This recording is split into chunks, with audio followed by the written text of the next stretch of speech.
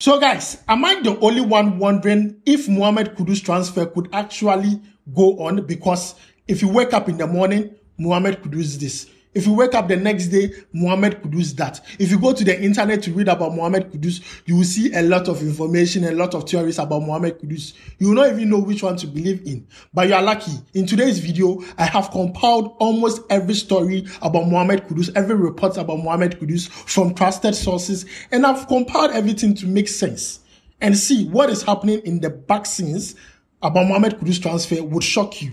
Guys, Mohammed Kudus is not happy at Ajax.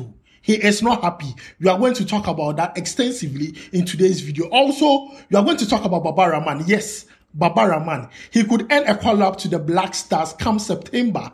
And I'm going to tell you the reason why. He's not the only player we are going to talk about. We are also going to give you latest on transfer. Kamal Sowa is on the transfer market. You are going to talk about him. We are also going to give you latest information about Ernest Nuamah and also Afriyie Barnieh. So today's video, it is packed. If you have not subscribed, please make sure to subscribe. If you have already subscribed, thank you very much. And I really, really appreciate it. So guys, let me begin with the transfers and then end it up with extra information on Ghanaian and Black Star players. With the transfers, I would like to begin with Kamal Sowa. Now, Kamal Sowa is a Black Star winger and he plays for Club Brugge. Now, with Club Brugge last season, he didn't score a goal in their league, but he gave 4 assists. Now, in their European games, he scored 2 goals. Because of these poor performances, even the last Black Star call-up, he didn't end a call-up to the Black Stars. Yes, he didn't end a call-up to the Black Stars. And ever since he ended a call-up to the Black Stars, he didn't play any game for the Black Stars I have seen. Maybe you have seen fine, but I have not seen him play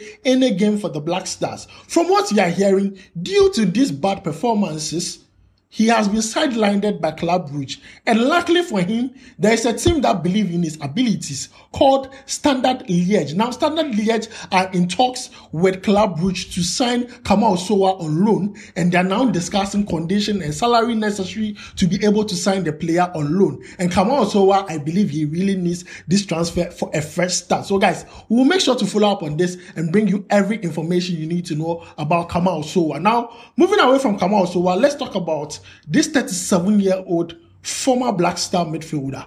His name is Anthony Annan. Anthony Annan is in the transfer market. See, if Iniesta is doing it, Anthony Annan, you have my full support. At 37 years, Anthony Annan is in the transfer market and he's going to play in the Germany District League with Armenia Leric. I hope I just got the pronunciation right. If not, the information is on the screen. Yes, he has played in clubs like Schalke 04. He went to Finland, played in a lot of clubs. He's back in Germany and he's going to play with this new club. So guys, we'll make sure to bring you a here we go once everything is completed with Anthony Annan. Now, moving away from that, let's talk about the big one, Mohammed Kudus. But I'd like to start from the beginning, the genesis of this transfer, and bring you to where it is right now and why this is happening. See, Mohammed Kudus, when the transfer came up, Ajax valued him at 45 million euros. Now, the clubs that were interested in him were 4 as at that time: Arsenal, Chelsea, Manchester United, and Brighton and Hove Albion. Now, Manchester United and Chelsea are out because Manchester United have Rasmus Højlund. They don't need Mohammed Kudus anymore. Chelsea chose Michael Olise over Mohammed Kudus. So those 2 clubs are out of the move. Now it's left with only 2 clubs, Arsenal and Brighton and Hove Albion. There were reports that even Mohammed Kudus decided that he preferred Arsenal to all those things because Arsenal is going to play Champions League football and Arsenal are going to vie for titles. So we kept on, researching about Mohammed Kudus transfer. And we heard that Ajax and Brighton and Hove Albion had agreed since July, in principle, to sign Mohammed Kudus 40 million, from 45 to 40 million, because they were negotiating to make sure this move happens. Now, if Brighton and Hove Albion were able to secure that deal for Mohammed Kudus, that would be a club record signing. That would be serious for a club to spend that much on Mohammed Kudus. Now, the only thing waiting for that move to complete was Mohammed Kudus agreeing to a personal term with Brighton and Hove Albion, and then he was stalling. He was stalling. Now, Ajax, on the other hand, wanted to keep Mohammed Kudus. They told him that they wanted to keep him for 1 more season, and then they will sell him to a better club at a better value. But Mohammed Kudus still wanted to leave because he believed that, looking at the Ajax squad, They don't look like a team that's going to vie for title because they have sold a lot of players. But Ajax wanted to keep some of their key players. But as to Mohammed Kudus, whether he would decide to go to Brighton and Hove Albion, who are currently on the table to make sure his deal goes through, are ready to pay the 40 million, or wait on Arsenal, his preferred choice. Now, Arsenal cannot sign Mohammed Kudus after spending 200 million, around 200 million on the likes of Jurien Timber, Rice, Kai Havertz. They need to sell players before they can buy in new players. And they wanted to sell Balogun. They wanted to sell Jorginho. In fact, 2 clubs have come for Balogun and they have rejected their offers. Inter Milan brought 35 million. Arsenal says no, go and bring 45. Monaco also brought an offer. Arsenal rejected it. So right now, if that Balogun move doesn't go through, Mohammed cannot accept or expect Arsenal to come and bid for him. That is the problem currently. And Ajax have told Mohammed Kudus that, see, we can't wait for you to wait for Arsenal to come and bid for you. It's either you agree personal term with Brighton and Hove Albion, or you stay with us, and then we will play one more season and we'll sell you at a higher price later. This is the thing that is annoying Ajax currently, because you see, I understand Ajax. Ajax want to see if the player wants to move on, they'll find his replacement.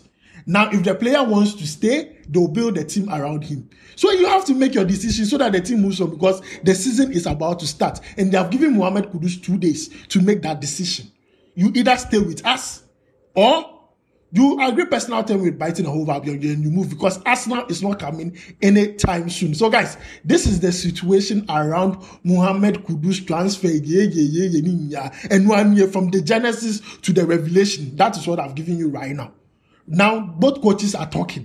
Ajax coach Wakasa, Deserbi, Brighton and Hove Albion coach Wakasa. They are all saying different things. So guys, we'll make sure to follow up on this keenly and bring you all information you need to know. I just hope I explained it briefly for you to understand what is going on with Mohammed Kudus transfer. Now, moving away from that, let's talk about Rahman's return to the Black Stars in September. From what we gather in France, Gideon Mensah is injured.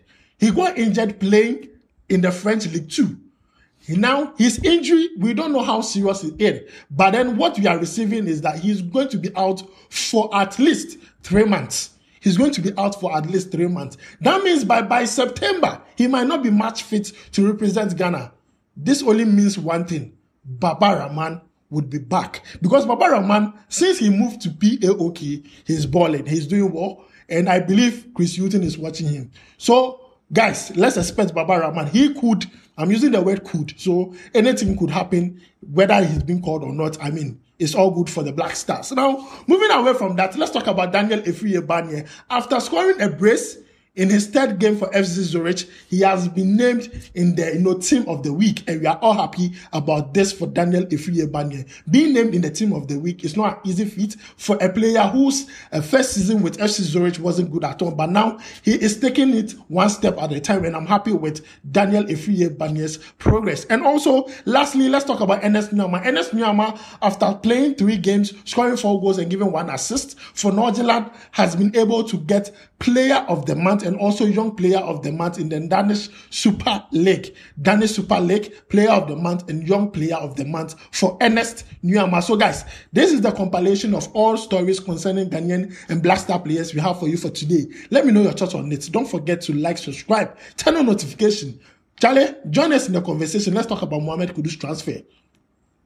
Do you think what Ajax is doing is fair? Let me know down below in the comment section, because as to me, I support Ajax. Masa, obeya with decision, the whole country was literally happy for you going to Brighton and Hove Albion. After young commissar, me, I don't know what to do. Hey, bruh, like Charlie, be decided, because we don't have time. The season is about to start. So guys, that is all we have for you for today. My name is Adam. Thanks for joining me. I'll make sure to see you in the next video. Charlie, we go vibe.